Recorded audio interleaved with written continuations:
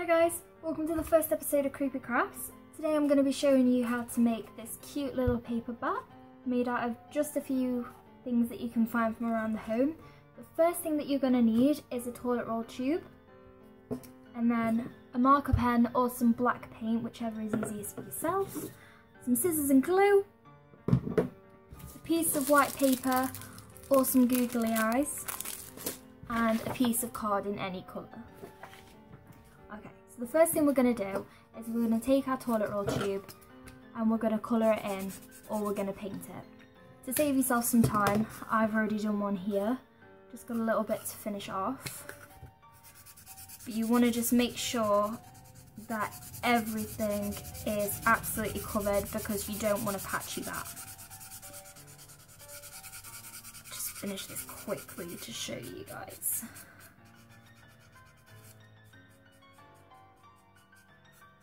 But yep, just go around, check that there's no gaps. Obviously, if you're painting this, be a little bit more careful, put down something protective, especially if it's not your own house like it is mine. Okay, and then that should be all covered. Lovely. Next thing we're going to do while that's drying, if you've painted it, is cut out some wings. So the first thing you're going to do is you're going to fold your card in half, and then using a pen, draw yourself a pair of bat wings. Those ones are absolutely terrible. Okay, draw yourself a pair of bat wings. Again, I've made some already, and this is what they should come out like. And then, if you're like me and you haven't got black card to hand, just colour them in again.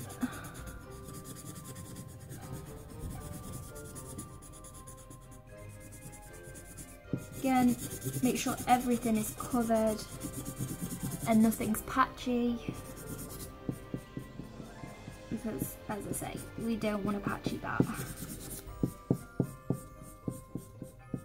And when you finish colouring them in, they should look a little bit like this. Again, make sure that everything is covered, including the rim on the outside, because as you see, I've used pink card, and it's going to look a little bit silly if my bat's wings are tipped with pink. So yeah, just make sure you go over and cover every little smidge, like that. Also, this can get a little messy, as you can see, so again, please put something down. I don't want parents commenting and complaining to me that their children have demolished their kitchen table or something because you've not put anything down. But yeah, there's some bat wings for you. Okay, so what we're going to do now is we're going to get back our toilet roll and we're going to fold in the top of it. Okay, so we're just going to fold it in like so. There we are. Like that, because that creates some little ears for our bat, and also the bottom for its legs. Again, you're going to see these little bits here. Make sure you just give them a little once over with your marker pen or paint until they're all covered. And then we're just going to go ahead and do the same thing on the bottom. Don't worry about being neat with this. Just make sure it's folded in. Oh, got a little straggle there. Pull that bit off. There he is a little bit. Again, get those little bits that are showing. You might need to just unfold it to do it like I am.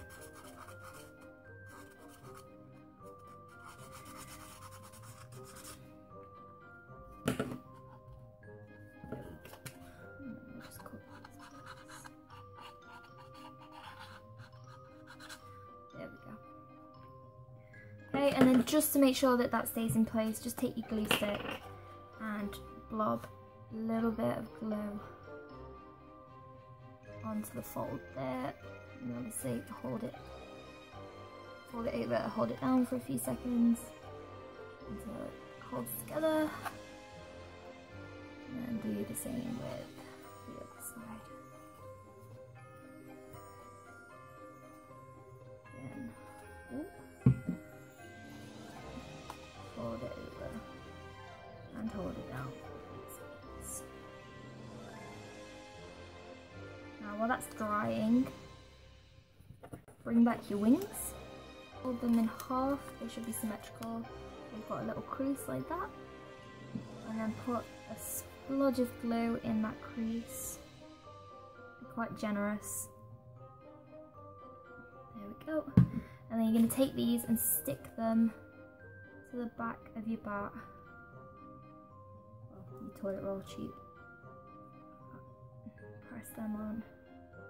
You may want to do this before you fold it, because then obviously, look, you can go inside and put pressure so you know that those wings are definitely going to stay on. Just fold that down. Okay, so there our bat's got our wings, so we're almost there. All you've got to do now is decide whether you want to use some googly eyes or you want to use paper. Obviously for this one I used paper, so I'm going to use googly eyes on my new one. So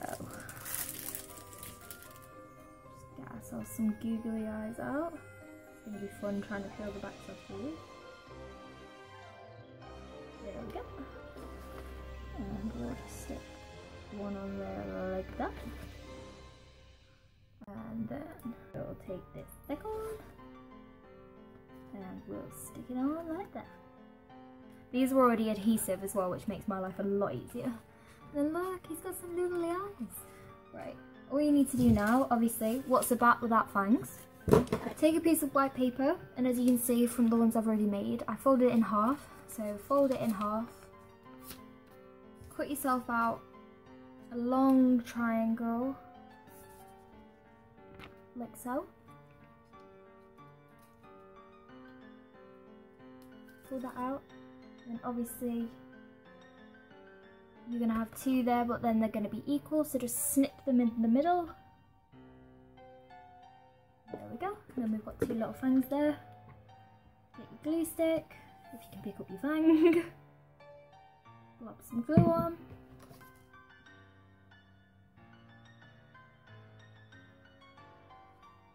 Pop it onto your bat. Do the same with the other one. And there we go.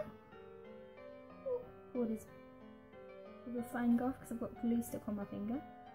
Try not to do that. But there we go, look. There's our little bat buddy. Oh, he looks really derpy compared to this one. But as I say, look, different tubes are going to make different sized bats. But yeah, he looks quite cool with the googly eyes. So yeah, I hope you guys enjoyed this creepy craft. I apologise if the lighting's a little bit dark. It is night time. It's got to be night time for bats.